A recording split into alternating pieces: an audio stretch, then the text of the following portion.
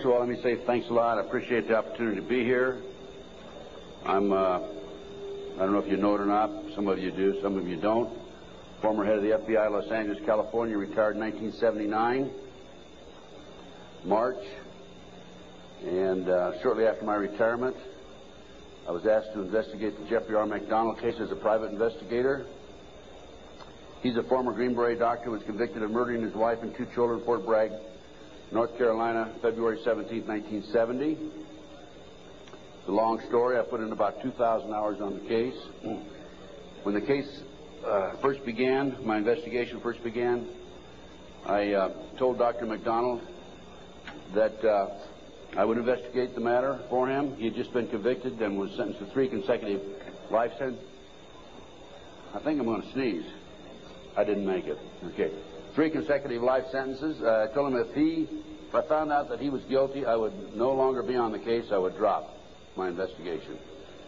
Much to my surprise, from the evidence that I read, information that I developed over a period of several years, I've established beyond any question of a doubt that this man is absolutely innocent. And on October 25, 1980, I obtained a signed confession from Helena Stokely, the girl in the floppy hat, if you know the case. By the way, there was a best-selling book, Fatal Vision, and a movie out on this. And the girl in the floppy hat said that Dr. McDonald did not commit those crimes. They were committed by my satanic cult group. And it was my initiation into the cult that night. And she gave me detailed information about the movement within the house that night, who did what. And I said to her, Helena, how do I know you're telling me the truth? And so one of the questions I asked her, there's a whole series of questions I asked her, and this is on audio video in some instances, the video, but always on audio. She said, I said, Helena, tell me about describe the jewelry box on the dresser in the master bedroom. And she described it right to a T. And just to make sure, I went down to Sears Roebuck and got a catalog and brought it back. And I said, Helena, pick out the jewelry box in this catalog that was on the dresser. She picked out the jewelry box. It matched. Also, she told me that she attempted to ride a rocking horse in the child's bedroom that night. But she couldn't ride it because the spring was broken. The only way she could have known that spring was broken was to have been there the night of the murders, February 17, 1970. So anyway, I submitted a 1,200-plus page report, actually 1,100-plus page, almost 1,200 pages, in March of 1981 to the FBI, Judge Webster, with a personal letter. He was director of the FBI. And I said, Judge, I believe this man is innocent, and he'd run out of money, and, you know, I've continued to work it as I usually do. And I think that the FBI should continue along the lines of my investigation. And much to my surprise, I started receiving, by the way, it also went to the FBI and to the U.S. Department of Justice, the Solicitor General's office. And much to my surprise, my witnesses, my 19 new witnesses, including Helena Stokely, started calling me and saying, hey, Ted, the FBI has interviewed me. They're trying to get me to recant. And I'm saying to myself, that isn't the responsibility of the FBI. The FBI is supposed to gather information, not destroy it. And that was my first clue that we had a serious problem in that case. And then I continued on, and I had a number of other cases that I handled privately. And in each instance, I noticed evidence was lost, destroyed, stolen. I noticed that there were strong indications of corruption. So I asked myself, now what's going on here? And over the years, I started gathering material until about 2 years ago. Up until about 2 years ago, I kept saying there's a loose-knit network operating in this country involving drugs, pedophilia, pornography, prostitution, corruption, etc., etc. 2 years ago, from my research, I'm convinced it's much more serious than that. It's more than a loose-knit network. It is a conspiracy. And you know how the news media comes after us and we use the word C, conspiracy, that C word, well, they can come after me all they like, because I guarantee you right here and now we do have a conspiracy, and I'm going to prove it to you here today.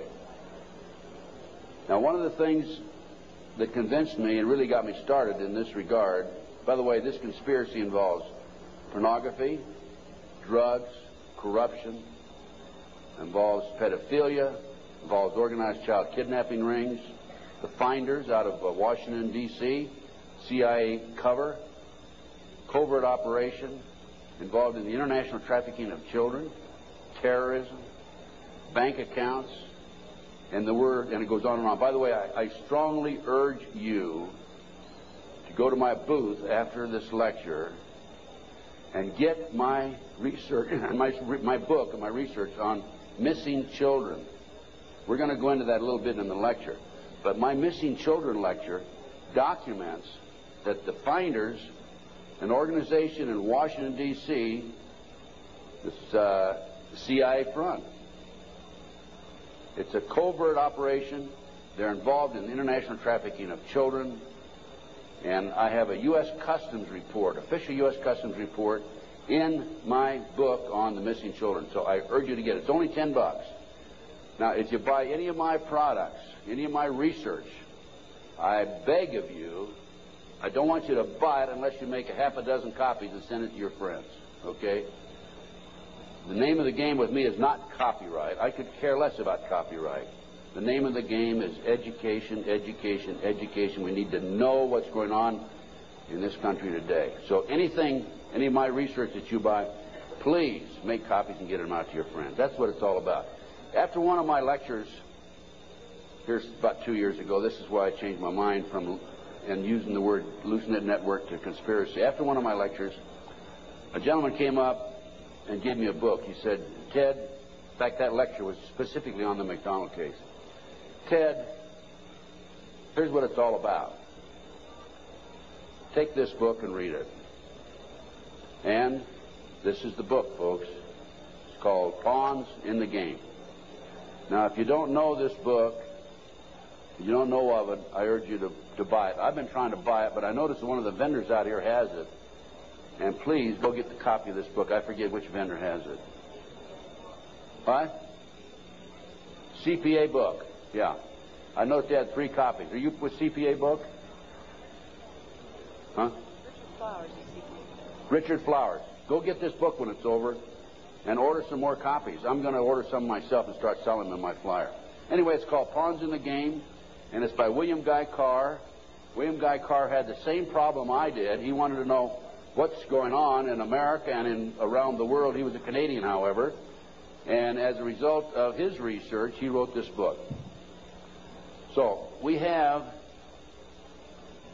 the Illuminati.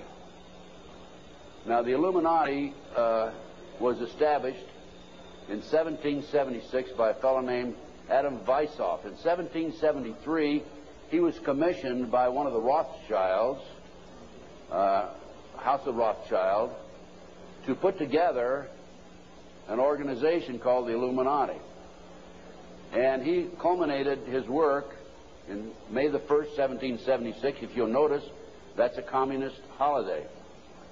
And we're going to have to move along pretty fast. This is actually a 4-hour lecture I'm going to give you today. We're going to do it in probably an hour and 15, 20 minutes. But some of his goals, and the goals that he was commissioned to set up, there were 25 of them. And here they are right here. Here's the beginning of it right here. And rather than read each one of them, I'm going to summarize it, okay, because we got a lot of work to get into. Number 1 issue was men are inclined to evil rather than good. Number 2 goal and issue was to preach liberalism. Number 3, use the ideas of freedom to bring about class wars. That's what we're doing today. Number 4, any and all means should be used to reach our goal as they are justified. Any and all means. Number 5, their rights lie in force. We're talking about the Illuminati rights lie in force. Number 6, the power of our resources must remain invisible until the very moment when it has gained the strength that no cunning or force can undermine it. And if you will notice, it's been very few people know about the Illuminati, so they have maintained their invisibility until most recently. Number 7, advocated mob psychology to obtain control of the masses. Number 8, use alcohol, drugs, moral corruption, and all forms of vice to systematically corrupt the youth of the nation. I mean, I don't need to document that one. How about South Central L.A., CIA drug operations coming in there? How about Mena, Arkansas? Drugs coming into this country. Arms and munitions going out. If you don't believe me, talk to Terry Reid. Talk to Chip Tatum. Talk to some of these other individuals who I know personally know. During the recent, last fall actually, drug hearings by Mr. Arlen Specter, Senator Arlen Specter, one of the big phonies of Washington, D.C., the magic bullet theorist, I watched those hearings, and I couldn't believe the mamby-pamby, weak witnesses he brought forward, people that really had no direct knowledge of the drug operation. And that hearing was about bringing drugs into South Central L.A. by the CIA. I sent him a list of 16 names of people who've had personal, direct knowledge of drugs being brought into this country by the CIA. Never heard another word. None of those people ever appeared as witnesses. I might also mention in Oklahoma City, I sent my report, copied my report back to the committee. I sent them a fax and said I had information which would be vital to your investigation of the Oklahoma City bombing. That report, by the way, is also available to you. I urge you to buy it. Never received a response. Number 9, seize property by any means. We're seeing that on a daily basis. Farmers, businessmen, people who are arrested on nebulous charges, their property's being taken away from them. Here's an example right here. This lady right here, she lost everything. Everything. They've come out and raided her house twice, Linda. Twice, Linda. This lady had a house that she bought before her marriage. It was in her name, and they seized it. She no longer has that house. Number 10, deal with the use of slogans such as equity, liberty, fraternity into the mouths of the masses in psychological warfare. Boy, if that isn't Bill Clinton, I never saw it and never heard it before. That man is unbelievable. As former Congressman Dennemeyer describes him, he's a draft-dodging, womanizing, pathological liar, and he certainly fits into item number 10. Number 11 dealt with war, number 11 theory and goal. In 1773, Adam Weishaupt set down policies that were publicly announced in 1939, folks. 1773, publicly announced 1939 by Britain and the United States. And the war should be directed so that the nations on both sides are placed further in debt and peace conferences conducted so neither combatants obtain territorial rights. Yalta. Perfect example. Stalin, Roosevelt, Winston Churchill after World War II. Number 12. Told those present that they must use their wealth to have candidates chosen to public office who would be obedient to their demands and would be used as pawns in the game by the men behind the scenes. The advisors will have been bred, reared, and trained from childhood to rule the affairs of the world. We have that today without any question. The men behind the scenes. Number 13, control the press. If you heard my lecture yesterday on Oklahoma City, I documented that the mainstream media is being controlled by the big power people, by the phony politicians, by the bureaucrats, without any question about it. Information in the media, I have an itchy nose today. Maybe I'm going to kiss a fool or something, okay? We have a documentation of that, and I have that in some of my lecture material out and also my books. Number 14, their agenteurs will come forward after fomenting traumatic situations and appear to be the saviors of the masses when they are actually interested in just the opposite, the killing of the masses. The riots in Watts, the riots in South Central L.A., folks. Number 15, create industrial depression and financial panic, unemployment, hunger, shortage of food. Use this to control the masses or the mobs, and use the mobs to wipe out all those who dare to stand in the way. Well, I'll tell you right now, every expert I've talked to is talking about food shortage. And it's coming, I'm convinced. And we also know about the market crashing here in October.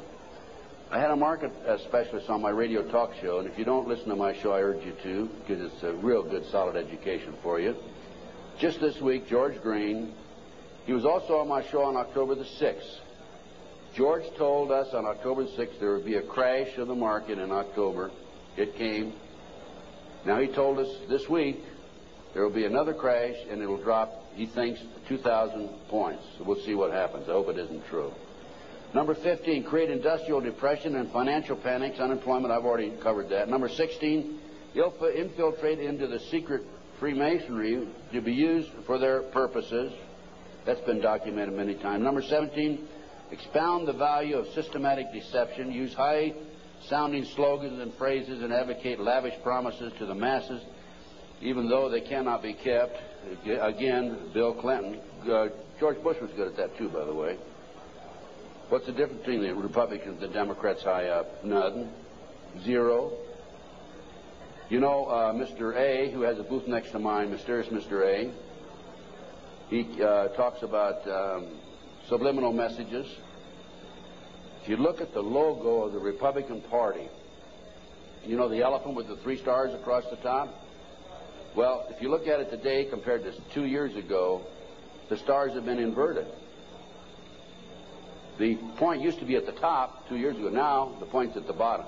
Satanic, folks. I can't say for sure, but that's a subliminal message.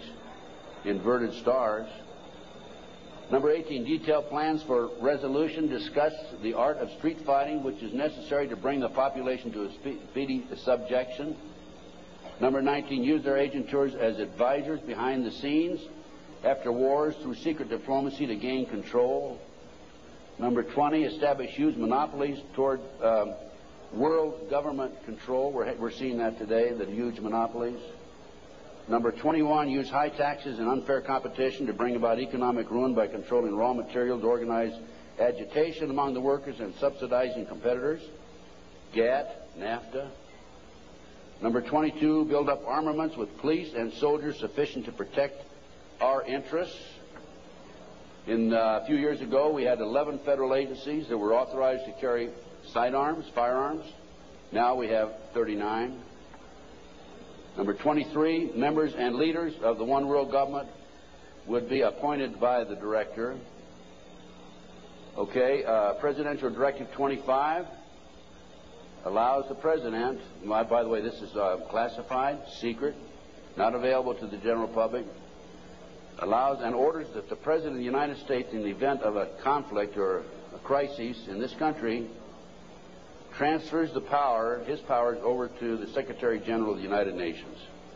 Number 24, infiltrate into all classes and levels of society, of government, for the purpose of fooling, bemusing, and corrupting the youth members of society by teaching them theories and principles that we know to be false. This is the outcome-based education program being shoved down our throats by the United Nations. Number 25, national and international laws should be used to destroy civilization. There's talk about the world population being decreased to 500 million, the United States population being decreased to 20 million. And we look at the war that we had in the Gulf War syndrome. Look at the people that died there. There were 700,000 troops, American troops there. 4/5 of them today cannot even do a push-up because they're so ill and so sick. They've been washed out of the service. We have a new army, basically.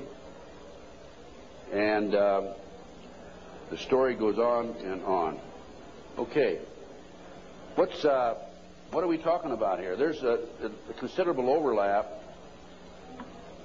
in the United States from the various groups, organizations, individuals, whatever you want to call it. But one of the driving forces behind this movement, the Illuminati, is the satanic cult movement in this country today. Now, when Alina gave me that signed statement, I said, what in the world is this all about? I don't know anything about Satanism. I'd heard the word, and that's about it. From the Bible, of course. So I began my little journey forward. And one of the matters that I developed information about was an individual I learned about was Aleister Crowley. He likes to have his name pronounced Crowley to rhyme with holy. And the Satanists today, and for the number of years in the past, have basically used his philosophy and his writings as a guide. And so let's talk about some of his writings and teachings. And here we have of the bloody sacrifice.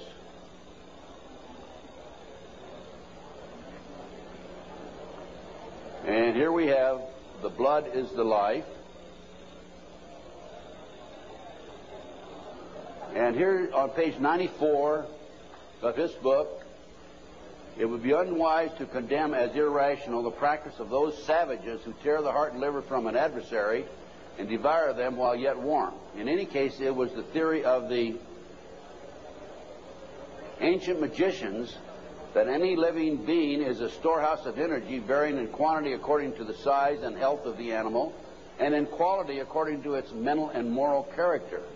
At the death of the animal, this energy is liberated suddenly. The animal should therefore be killed within the circle. We're talking about the satanic circle, or the triangle, as the base may be, so that its energy cannot escape. An animal should be selected whose nature accords with that of the ceremony. Thus, by sacrificing a female lamb, one would not obtain any appreciative quantity of the fierce energy useful to a magician who was invoking Mars. In such a case, a ram would be more suitable, and this ram should be virgin. The whole potential of its original total energy should not have been diminished in any ways. And now listen to this sentence, folks, closely. For the highest spiritual working, one must accordingly choose that victim which contains the greatest and purest force. A male child of perfect innocence and high intelligence is the most satisfactory and suitable system. We're talking about human sacrifices. There are, in my estimation, over 3 million practicing Satanists in America today. Now, how did I come up with those figures? I have informants. I have an informant in South Central L.A., population of 200,000, told me there are 3,000 practicing Satanists in that area. That's where the famous, well-known case, McMartin case on the preschool took place. I have an informant in Lincoln, Nebraska, told me 3,000 practicing Satanists. Lincoln, Nebraska, town of 200,000. South Bay area, Manhattan Beach area, about 200,000. How much time? I get more than an hour today. So just crank up your cameras. Huh? I'm going to take an hour and a half. Okay? I'm going to take every minute I can give to you folks, because you need to soak this into your brain. Iowa City, Iowa, town of 150,000. 100,000, 1,500 informants. That averages out about 1.5% of the population. Anyway, we're talking about human sacrifice. About 50 to 60,000 individuals are sacrificed every year. There are 8 basic satanic holidays. There are other holidays for the various covens, but there are 8 basic ones that they all honor. Now, one of the practices, this is another book of Aleister Crowley. One of the theories, we talked about human sacrifice, okay, there it is, right in their book. I mean, I didn't invent that. That's there. Another aspect of their religion, if you want to call it religion, by the way, the federal government does recognize the satanic movement as a religion, yet in Linda's case, the word Satanism was brought up by her husband's defense attorney. They sealed the records, have not made it available, and when she writes to her children and says, believe in God, she gets a letter back from these people saying, you can't mention God in your letter to your children. That's just an example, okay? Okay, we're talking here about the 666, that's the beast. That's Aleister Crowley himself.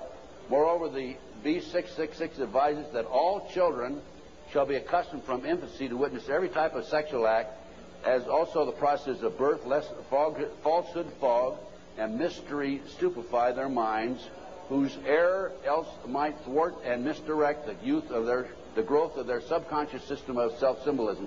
What we're talking about there is children from birth being exposed to sex. These people, the satanic movement in the world, has set up preschools throughout the world for the purpose of getting their hands on our children. The parents drop them off at 9 in the morning, come back and pick them up at 4, 3, 4, 5 at night. In the meantime, in many of these preschools, the children are exposed to sex from the time of birth. In Linda Wiegand's case, it's exactly what happened. These children have been exposed to sex from the time that her ex-husband got his hands on those babies right up to the present time. And I have a page missing, and I'll have to dig that one up some. I don't know what happened to that page. Maybe the Satanist got it. It may therefore be considered improper as a general rule for your sexual gratification to destroy, deform, or displease any other star. Mutual consent to the act is the condition thereof. It must, of course, be understood that such consent, and we're talking about sex now, is not always explicit. There are cases where seduction or rape may be emancipation or initiation to another. Such acts can only be judged by their result. What they're saying is, it's all right to rape somebody. I mean, if they don't consent, it's all right to rape them because it's for the cause.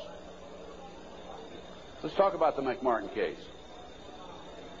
In April 1985, authorities went to the McMartin case and looked for tunnels under the school. The children had said that they were taken into tunnels under the school. There was a chamber down there. They were sexually molested. That involved ceremonies, adults with robes, candles, chanting. Adults had no clothes on under their robes. And they were taken up into a tunnel and a triplex, a bathroom trapdoor of the triplex next door. They were taken out in automobiles. We're talking about 2, 3, 4-year-old children, folks, and prostituted in the community. The authorities received this complaint in 1983. They began their investigation.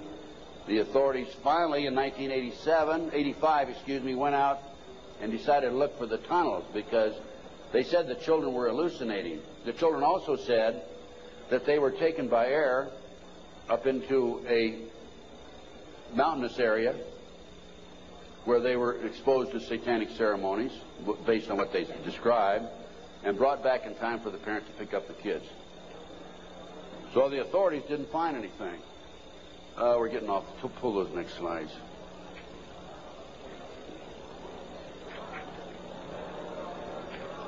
Well, I'll tell you what. In the spring of 1993, I heard that the property of the McMartin School had been sold from the McMartin family to the defense attorney, actually given to him. He didn't make enough off the county. His bill was only $3 million. And from there, he said he was broke and he sold it to a contractor. The contractor was going to build an office building on the space. And I heard that the contractor had this property. And so I went out and contacted him. And I said, "Dear sir, I would like to have access to that property." He said, "I'll give you 2 weeks." I signed a contract, assumed liability, and along with some of the parents, we hired an archaeologist from UCLA, Dr. Gary Stickle, knowing full well that I'm not qualified to say there's tunnels under there, even if I found them. And we began our dig. At the end of 2 weeks, I had to stall, because Dr. Stickle was not quite ready to admit there were tunnels. It took us 34 days. At noon the 34th day, with the bulldozers, with their motors running, ready to knock the building down, he was going to knock the building down and then build this office building, Dr. Stickle said, "You know, I can say without any question right now, there have been tunnels under the school. They were filled in."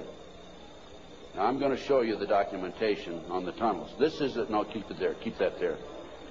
This is what we found. This is a preliminary report. I have a 186-page scientific report available to you out here if you're interested, by the way.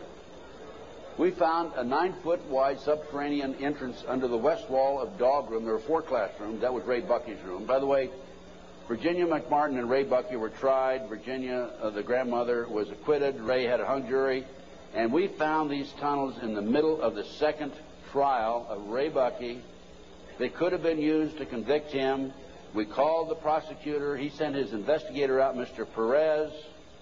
Mr. Perez told me, I don't want you entering in my conversation with the archaeologist. I said, why? He says, you're too argumentative. And I said, well, okay, you go in and talk. I'll just keep my mouth shut. We went in, he talked, and he argued with the archaeologist. Here's an investigator not qualified to talk about tunnels. He said there aren't any tunnels there, and the archaeologist, of course, argued. But anyway, they didn't use that evidence, strong evidence, in the second trial. They ignored it right in the middle of the second trial. I might mention this. The children identified professional football players, professional baseball players, household name actors, actresses, and the son of the leading politician, not a leading politician, the leading politician in Los Angeles as being perpetrators. Okay, we found an avocado tree root cut on both sides of the entrance, and I'll show you this in just a few minutes. The entrance of the tunnel, as I said, it was 9 feet across the top, and on one side was a live avocado root, on the other side was a dead avocado root. They had to cut that out. We have this, by the way. We found a plastic Disney bag, copyright 1982, about 4.5 feet below the classroom floor, and 3 to 6 inches in from the entrance and under the foundation. Now, the reason that plastic Disney bag is so important is because we think that they filled the tunnel in 1982 when the complaint was initially brought to the attention of the authorities. I said 83 earlier, it's 82 when the complaint was made. And when they filled it in, the plastic Disney bag somehow or other flew in there as they were filling it in and nobody noticed it. Now, who says there is no God, right? What documentation, fantastic documentation, that tunnel, the entrance to that tunnel, this was right at the entrance, was filled in 1982 or sometime subsequent to 1982. Mr. Ken Lanning, the outstanding, know-it-all FBI expert, behavioral science, says that I took that garbage bag in 1993 out of a trash can and placed it there, that I planted evidence. Of course, Mr. Lanning says there's no organized satanic movement in this country today. There's only a few dabblers here and there. Thank you, sir. We have another 3 hours to go. Okay, can you hang in there? Okay, the tunnel proceeded south, then 45 feet through classroom 4 and 3 and north, then 10 feet within the classroom 4. The tunnels were 30 inches wide, 44 to 46 inches deep, with the top of the tunnel 30 inches under the classroom floor. The children were able to walk through it. We're talking about young kids now, right? The adults had to stoop down and walk through it, but they could do it. The tunnels were built in kind of a triangular, or I should say a semicircle type, so that they had natural support, I guess. These people know everything. They are brilliant. The footing between classroom 3 and 4 was arched, for the tunnel passed underneath it, and 12 inches shorter in depth at this location than the same footing 12 feet to the north. I'll show you that in just a minute. That's significant, because the arch was where the tunnel went, and it was arched in that particular location, whereas 12 feet away, it was 12 inches longer or thicker. Footing between, let's see, there were 4 large upright containers were found in the tunnel under the arch, obviously hand-placed. A 9-foot wide chamber was found along the tunnel across classroom 4. The top of the chamber and the top of sections of the tunnel had layers of plywood covered with tar paper, which had apparently been supported by cinder blocks and 2x2 and 2x4 wooden posts found underneath. Tunnel features made it evident that the tunnels had been hand-dug. The 7-foot tunnel extended into the triplex next door. Tunnel extended from the bathrooms off the office and classroom 1 to the front yard of the triplex next door. Front yard concealed from the street by a 3-car garage. Children describe the entrance and exiting tunnels in the triplex yard, exactly where the tunnels and exit were found. A 39 by 41 inch area under a hole cut in this neighbor's bathroom floor had been excavated and subsequently tilled. Now, that was where the kids told us ahead of time that they were taking out up in a trapdoor in this bathroom. And there was a crawl space in the house about like this, and we got one of our skinny archaeologists to go in there, take pictures. The bathtub protruded underneath the floor of the bathroom. There was a bathroom in the back of the same building in another apartment. It did not protrude there. This was the space we're talking about, 39 by 41 inches. Just enough room for a kid to come up and be taken out. Other significant facts: small white plastic plate with 3 pentagrams, hand-drawn on the top of the light green paint, was found by the archaeologists. Pentagrams were hand-drawn by an adult and not part of the manufacturer's design. Many other artifacts were found whose analysis will be released upon completion of the test. The analysis has been released. That's the scientific report I told you about. No doorknobs were on classroom 3, only a dead bolt lock. Each classroom had an on and off switch which was labeled fire alarm. The system did not connect to the fire station but was used as an alert within the school if somebody came around. More than 2,000 artifacts were found under the school floor, including over 100 animal bones. Due to the constraints and time constraints and so forth, we had to discontinue the process on noon the 34th day. By the way, this cost us, a lot of people donated their time. It still costs us money. It cost us between $55,000 and $60,000. I personally put in $17,000, which I ended up, in many instances, paying over a long-term period payment plan. This is a floor plan of the whole lot. There is, right there, the building itself. This is the entrance, the concrete slab, a vacant lot there. This is a yard. And here's the avocado tree we're talking about. And here's the entrance right there. Now here is the tunnel. It came in here, extended here, and here's the chamber across here. We think, but didn't have time to explore this, the tunnel went up here. Now we definitely were able to come up with it here, right here, and it came into the bathroom over here. Okay. There's the entrance. 9 feet across here. I'll show you a diagram in a few minutes. There's the avocado tree. Those roots are live. Over here we had a dead avocado root. Okay, next. There's a plate that was found in the play yard, buried about 6 inches under the sand, with the pentagram on it. That's right. And here's a diagram of the tunnel. This is the entrance to the tunnel. Now that's the floor, the footing for the classroom floor. Here's the plastic Disney bag. It was located right there, partially under the footing and partially out. And this AF means artificial fill. And this was the shape of the entrance. Okay.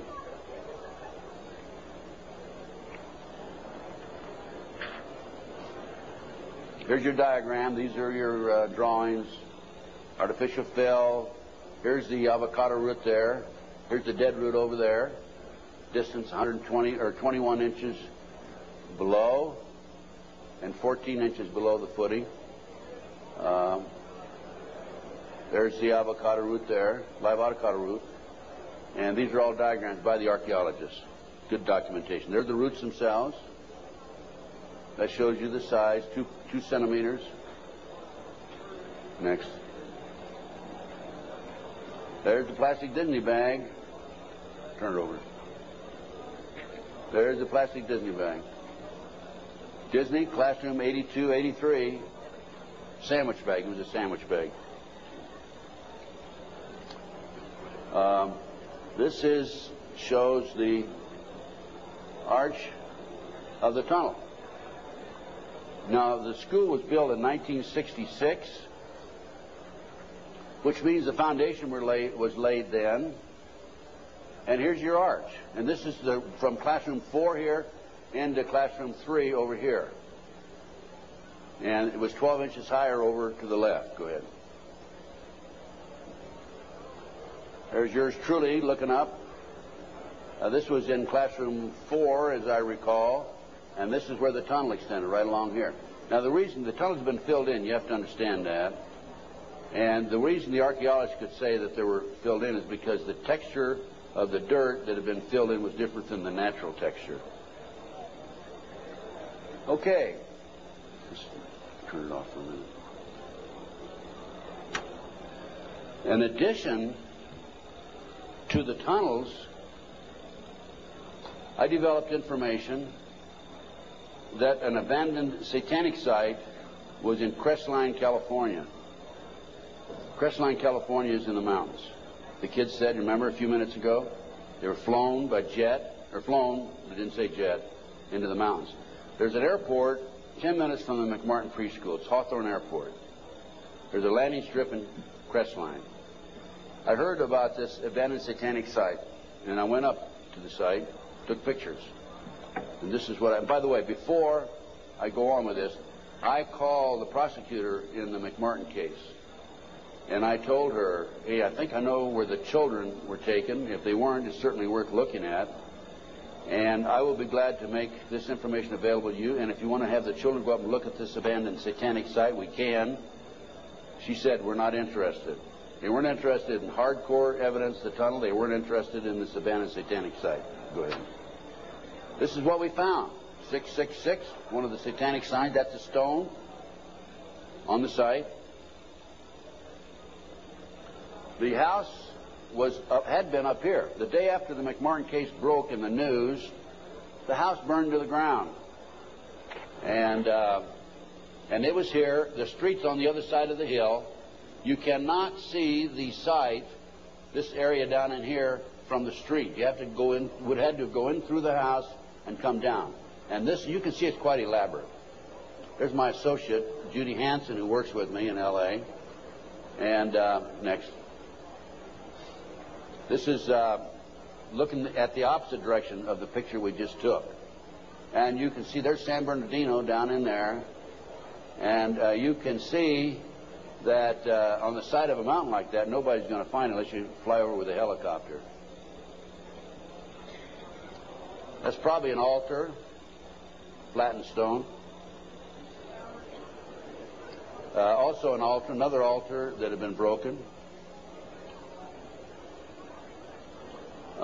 This is, of course, you recognize the star. Now, this is a satanic symbol. Put the next one up. Hold the first one. There it is right there. Put the first one back on. Now overlay them. Turn it around that way. Okay, any question about that, folks? No. Now let's read what that says.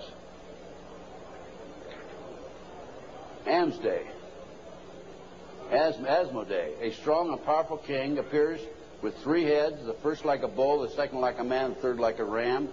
He has a serpent's tail, the webbed feet of a goose, and he vomits fire. He rides the infernal dragon, carries lance and pennon, and is the chief of the power of Ammerman. He must be invoked, be bareheaded, or otherwise he will deceive. He gives the ring of virtues, teaches arithmetic, geometry, and other handicrafts, answers all questions, makes men invisible, indicates a place of concealed treasures, and guards them if within the domain of the Ammerman. Oh, what do we got here? Another satanic symbol. You think that wasn't a satanic site? Overlay it. Okay. Is that it? The other way around, isn't it? Yeah.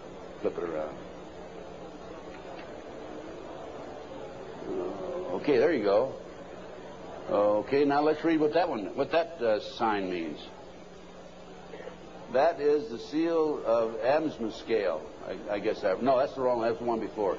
Belial, a mighty king created next after Lucifer, appears in the form of a beautiful angel seated in a chariot of fire and speaking with a pleasant voice.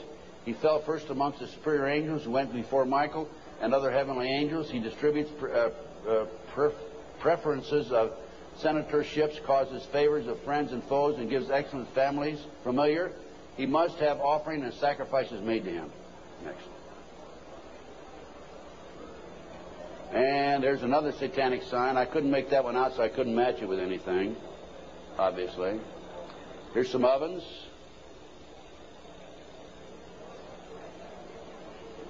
That was a large circle with a number of signs in it, a lot of writing. We couldn't get up high enough that we could take a good picture of it. Next. And just put that back a minute. That's another case. Okay, nothing came of that. Nobody was interested in an abandoned satanic site, even though it appears to have been related to the McMartin case. I have to say that I was very disappointed. We gathered this evidence privately. The police don't have the capability of doing so. Too many high-pressure people involved. Too many prominent individuals involved. So that's just an overview of the McMartin case, folks. No question in my mind that it was a satanic operation. And Dr. Roland Summit, UCLA psychiatrist, says, who's done a lot of research in this field also, that there are 50 other preschools in the country where the kids have talked about going down into tunnels. Now, this is another case that I worked out of Philadelphia, similar case to Linda's. And this is the Lou Bear case. Lou called me back in, I guess, the late 80s. And he said that he had gone underground with his children. The great FBI came in with their SWAT team, as they did with Linda, raided his house, grabbed him, put him in jail, took the children, turned them over to his ex-wife, whose boyfriend, according to the children, was sexually molesting them. And Lou said, "What can I do, and how can you help me?" So I was willing to go back and testify for Lou. And one of the matters that I was going to testify about were the drawings by the kids. And it's not a funny thing, but it's an established fact that children who have been sexually molested for some reason or other, when they're, 2, 3, 4, 5, 6, 8, 10 years old, whatever, will invariably draw pictures of their activity, of their exposure to these nefarious matters. Invariably they do that. Now, when I was that age, I was drawing cars and airplanes, and the girls were drawing flowers, right? But these kids invariably will draw these pictures. As you can see from Linda's case, she has pictures at her booth that her children have drawn. Now, I was going to go back and testify for Lou, and I was going to say that based upon my reviewing the pictures drawn by the children, they've been exposed to a satanic activity. This is the most telltale of all the pictures. I'm going to show you a series of them. This is a totem pole with a goat's head at the top. Children at the various highest level. I understand, again, I say I understand because I'm not sure, because there's so much secrecy involved in the satanic movement. 8, 10 layers of classes of people within themselves, like the dabblers on up to the very highest level. But from my sources and my informants, I've been told that the various highest level of Satanism, you will have the totem pole, which is usually 3 to 6 feet tall, made out of wood, with the goat head at the top. So I was going to testify that based on my experience, that these children were exposed to the highest level of Satanism mainly because of this drawing right here, the goat hole, the totem pole with the goat's head. The judge would not allow me on the witness stand. I flew all the way to Philadelphia from Los Angeles, wouldn't allow me to testify. These are some of the other drawings. This is a body on a slab, undoubtedly an altar where they sacrificing blood. The genitals, and let me mention this also, children who have never been sexually molested in a recent study, not a recent study, a study back about 7 or 8 years ago, children who have never been sexually molested do not draw the genitals. Children who have been sexually molested, a high percentage of them draw the genitals, and children who have been ritualistically sexually molested, a higher percentage will draw the genitals. Little Matt Bear drew a picture of people, a fire, a baby being thrown in the fire, human sacrifice, obviously. An altar, bone, liver, blood, kitty. And another ritual ceremony. Here's trees, people, fire. And another, people have no cloth on, he says. Table, knife, devil. Okay, that's the Lou Bear case. Now, I think we're going to we got just a few more minutes, and I want Linda to take the podium, talk about her case. But I'm going to run through these next slides real fast, Linda. 100,000 children disappear every year per Reader's Digest, July 1982. Next. This is the official U.S. Customs report that establishes the great CIA, under the name Finders, a covert operation, is involved in the international trafficking of children. It's about 9 or 10 pages long. We'll just flip through the pages. If you want to take a look at this report, go to my table and take a look at it. And if you want, please buy it. It's $10. Make copies. Get it out to your friends. Okay, just go real quick. Keep going. Go to the last page. Just flip them and then just go to the last page. That's how long it is. Keep going. And some more. That's it. Okay. The way this case came about is a group of children were seen in a park in Tallahassee, Florida in 1987. The police were called. The men were well dressed. They had a van. Police came out, talked to the kids. The kids said they were en route to Mexico to a smart school.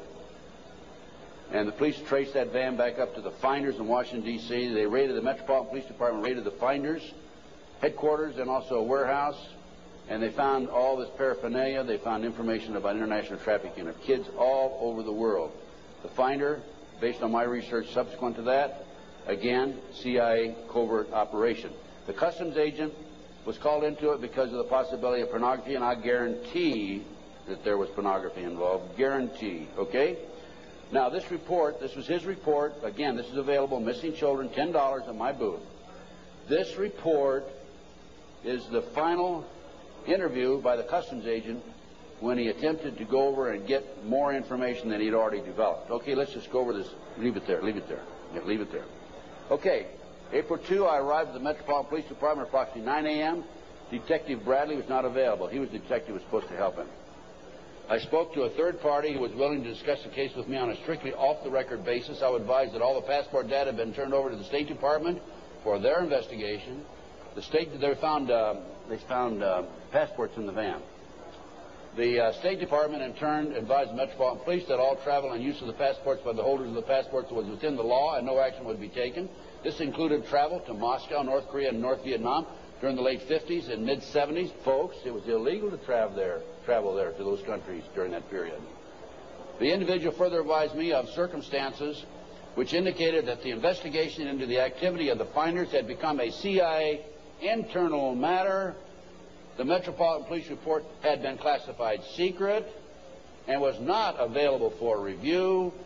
I was advised that the FBI had withdrawn from the investigation several weeks prior, and that the FBI Foreign Counterintelligence Division, that's FBI headquarters, by the way, had directed the Metropolitan Police Department not to advise the FBI Washington field office, that's the field office, of anything that had transpired. No further information will be available. No further action will be taken. No action will be taken. The case was closed, and here we have a CIA internal matter. The Finders group, the Finders case organization, was founded by a CIA agent back in the early 60s, and here we are, 1987, still operating. I have the man's name. I have all the information on it. A real quick overview: CIA experiments with mind control on children, MK Ultra. This is an outstanding article. It's available in that same report. Just flip the pages. Keep going. Okay, folks, I'm going to turn the podium over to Linda Wiegand. We have about another 15, 20 minutes, I believe. And Linda's going to talk about her case. This is one of the most classic examples of corruption I have ever seen. And believe me, you can tell from my lecture that I've seen some pretty awful examples of corruption. Go on from there. Linda Wiegand, my friend, God bless her. She's a fighter.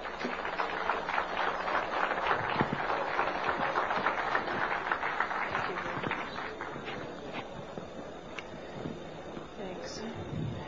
I'm here to tell you I'm a living, breathing example of what happens when a satanic cult abuses your children. And sometimes I put slides above the abuse, but after seeing the slides of the children this morning, I think you understand what this is about. And there's pictures over at the booth right out here. The devil to me, maybe 10 years ago, was something that was, I went to Catholic church. I'm still Catholic and Christian. I went to church, and the devil was something out there that you didn't want to talk about at night, and you didn't talk about in the dark, and it was just something in science fiction movies. My children disclosed just sexual abuse in early 1993. They were masturbating. They were pulling their pants down at the supermarket. They started having oral sex with my St. Bernard, inserting pens and pencils into the dog's rectum. The behavior got worse and worse and worse. I woke up one morning. I don't usually talk about this stuff. I woke up one morning to the bread, the butcher block that you cut bread on, because I'm a vegetarian, so it wasn't a butcher block. And there was a huge bread knife in the middle of the butcher block with a big pool of ketchup in the middle of it. And that was on my kitchen table. And I said to my children, what is this? Who did this? What does this mean? And my son John said, Mom, this is some of the things that we have to see and that have been done to us. I knew I had a big, big problem, and I had no idea what it was called. I called all over the country. I had children's drawings for the police. My husband was under arrest for sodomy and oral sex with my children. And I had all kinds of drawings that had circles and people with, there was black candles always in the middle of these tables, and all this oral and anal sex pictures. And I went to the Catholic Church and I said, I don't know what this is, but it seems to me these drawings are significant. There are all kinds of symbols I don't understand, and devil heads and goat's heads, and I had no idea I did not know what satanic ritual abuse was. Church asked me if I ever had a psychiatric exam. And I said, actually, I'm completely sane. I just know that there's symbols in these pictures. No one would help me. Even though there was a prosecution going on, they said if you ever bring up satanic ritual abuse, your credibility is lost and you'll just be a kook and it doesn't exist and it's not organized in America. Just focus on child sexual abuse. So I took my children to a child sexual abuse hospital. And while they were being treated, and I had legal custody of my children, and my husband and his lawyers and the judge found out my children were in an expert hospital, they confiscated my house, everything I've ever owned, from my baby pictures to my clothes. I walked away with literally the clothes we had on our backs. Took my cars, my federal post office box mail, my income, my assets. I lost everything by taking my children to an expert on child abuse. It was trying to stop me from what my children could disclose from being uncovered, to try and just break that we had no assets to have my children have medical attention. The children were being treated for sexual abuse, and I had provided all the documentation. And one day the doctor said to me, I need you to come into my office. She said, this is a classic case of SRA. I had no idea. I mean, SRA, is that like an Irish Republican Army thing? I don't know what SRA is. She said, satanic ritual abuse. And she showed me the drawings that the children were doing in her office, and they were of blood sacrifice, of people cutting their arms and dripping blood in chalices, of chalices with devil heads, and on and on and on. It includes group sex. It includes children being killed. And I remember I just felt like my guts were just punched out of my body. I did not know what to do. I didn't know where to go. I called every organization in the country asking for help, children's organizations. And no one wants to acknowledge satanic ritual abuse.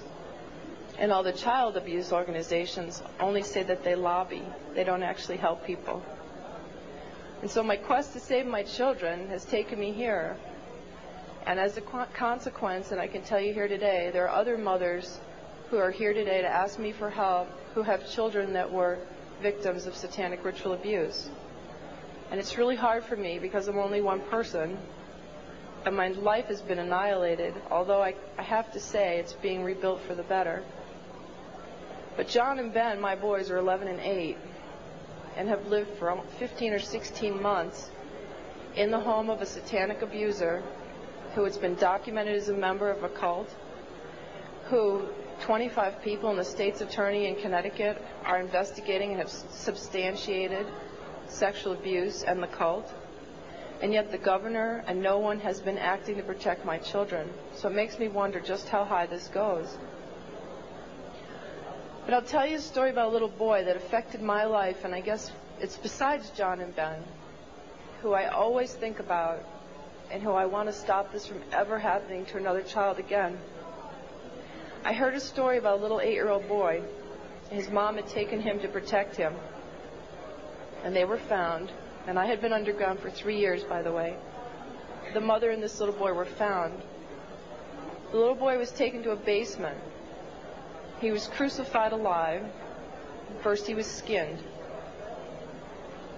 When they torture the children, it causes a physical reaction of the endomorphins in your body to just increase because of the terror and the pain. So when the Satanists drink the blood, they actually get like a chemical, a high, like a drug high from the blood of a tortured victim. And this little boy was found in the basement dead, with no blood, skinned alive and crucified. This cannot happen to any more children. I can't do it alone. My children are there. It's really hard. I need each one of you to know this is not a fairy tale. This is not something out of science fiction. I was a mom who ran a charity and baked oatmeal cookies for my kids. And because my children are victims, I have to stand here and I have to tell you these horrible stories. And I could tell them all day and all night because both Ted and I get letters and calls for people begging for help all over the country right now. And the only way we can help them is to help save John and Ben first, set the precedence. We will not tolerate this anymore, not only to the children, but to our own lives. And we will not tolerate this. We must stand together. And I ask you to please, especially prayer and donations and letters, and help me save John and Ben. And then the rest of us are forming a task force to go around the country and start saving everybody else. Thank you very much.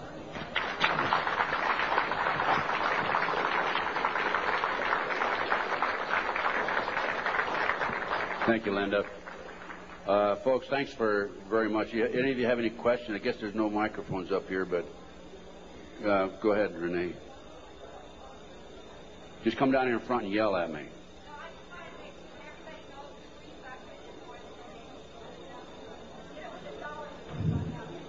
It's immediately behind this curtain on the left, and if you can just go put a few dollars in the basket there, it'll help.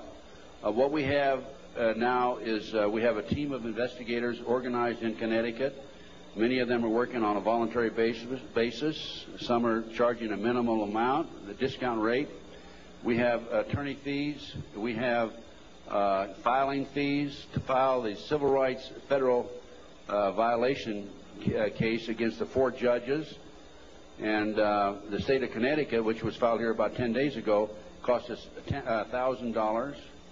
We served the 4 judges, 2 attorneys, and the governor with letters just about 2 days ago telling them unless they release the oldest boy back to Linda.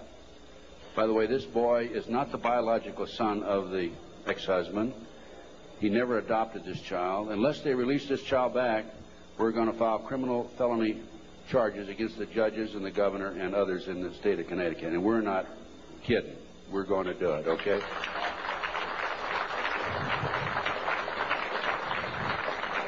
We have been working with a friend of mine. I brought him into the case, Jack Firm, a paralegal, Las Vegas, and he's probably one of the most brilliant men I've ever known. He's doing circles around these attorneys who have taken thousands of dollars, by the way, and he is really responsible for what's happening today more than anybody else. We're all a team, but still he's the one main man in the arena as far as the law is concerned. Any other questions that we have? Yes, come on up to the microphone, please. Come to the microphone, because they need to get this recorded. We listen to your stories, and we wonder if this happens to us or our family or anything. Where would you go, and who would you go to? You quit the FBI. Terry Reid quit. And you implied that the governor, right on down, and, the president and all are crooked at the dog's hind leg. Who would you talk to if you had a problem tomorrow? Who would you talk to if you had a problem tomorrow? Give me a call. I'll help as best I can. I have a network of people that can probably help you. I've had a number of people contact me over the last several years, and I refer them to other experts.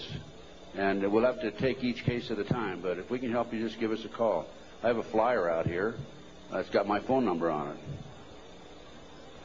No, I'm referring to something happens here in Denver. I need help. Do I call the police? Do I call the governor? Who do I call? If they're all crooked, as you implied, and I believe you, you go to them, and they draw a line and say, we're not going to investigate. What do you do? Well, that's why I'm saying call me. Because we have the network of people, and we're in the process of forming a foundation, and we're going to be seeking some money to finance it. And as Linda said, we're going to have a task force that will go around the country and handle these problems. We're probably going to be busier than the one-armed paper hanger, but just give us a call. We'll do what we can to help you. We'll try to help you. Can you go to the police? Yes, go to the police. Make a matter of record. What I suggest you do with the police is go talk to them personally, and then go back and write a letter, confirm your conversation, send it registered mail so you have it on record. Anybody you talk to in these type cases, make sure you have it a matter of record. Certified mail. Yes, question. Yes, will you name public profile figures that were suspects out in the California case? The people that were named by the children? Can you do that? No, I can't name them because I can't prove it. All I can tell you is what the kids said. And the kids, they basically have said that the children were not credible. And I think if I said anything, I'd be opening myself to a lawsuit. I'm not afraid. If I could name them without being sued, I would. But believe me, they're very prominent people. They're household words. What elements of possible satanic abuse do you see in the John Bonet case? Interesting question. What elements of possible satanic activity do I see in the Bonet case? I can't prove it. From the day that case broke in the news until today, I see signs of it, indications of it. The tourniquet around the little girl's neck. One of the practices that they have in their mind control activity is to take a child right up near death and then bring them back from close to death. I would suspect that that's a possibility here, that they took this child too far and the child passed away. I don't know again, but I'm saying based on my experience and expertise, good possibility of that. I'd say there's a good possibility that, in fact, I'm confident that the family knows much more than what they're telling. The fact that they were not cooperative for a number of months would indicate that. My instincts tell me that. I would have to say she was probably a victim of a pedophile operation or a pedophile ring, which dovetails into Satanism and cult activity. Any other questions? Well, thanks, folks. I enjoyed appearing before you, and I hope you learned something. Go buy some of my research and make copies and pass it out. Education.